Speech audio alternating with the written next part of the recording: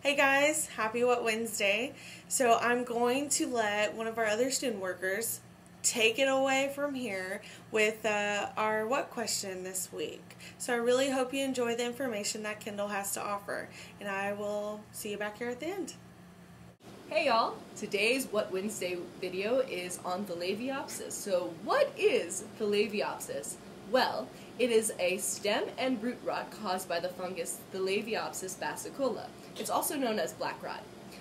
This fungus usually infects pansies, vinca, and petunias, and it's spread through splashing of water as well as soil.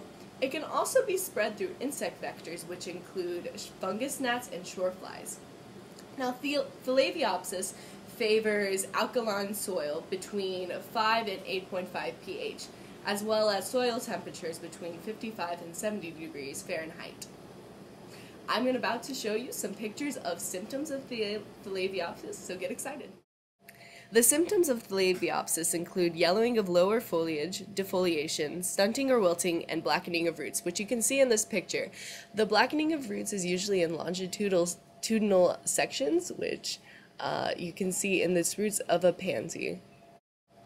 As you see in this picture, again, there is discoloration of the pansy root, and this is taken through a dissecting microscope. The only sure way to know if it's Thielaviopsis on your plant is to see the chlamydospores, which are shown in this picture. The chlamydospores are darkly pigmented and usually come in chains of 2 to 8. We took this picture using a compound microscope. So now that we've learned all about Thielaviopsis, you might be wondering, how do I prevent my plants from getting it? Well, there are a few preventative measures you could take, which include keeping the growing media around a pH of 5.5, as well as not reusing pots and plug trays, and if you do, you have to sterilize them thoroughly, especially if they've already had an infected plant growing in them.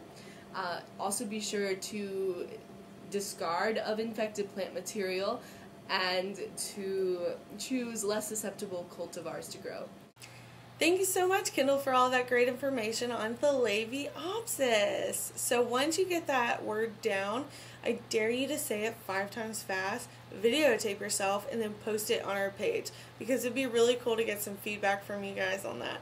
But aside from that, Kendall kind of hinted around to this, but she didn't want to bring the bad news in its entirety.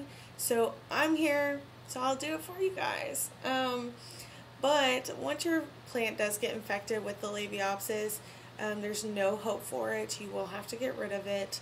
And especially if you're in greenhouse situations and Thielaviopsis creeps in and it gets established, it is very hard to eradicate. So I encourage y'all to just make sure that you keep your plants healthy and happy. So I will see you back here next week. Bye.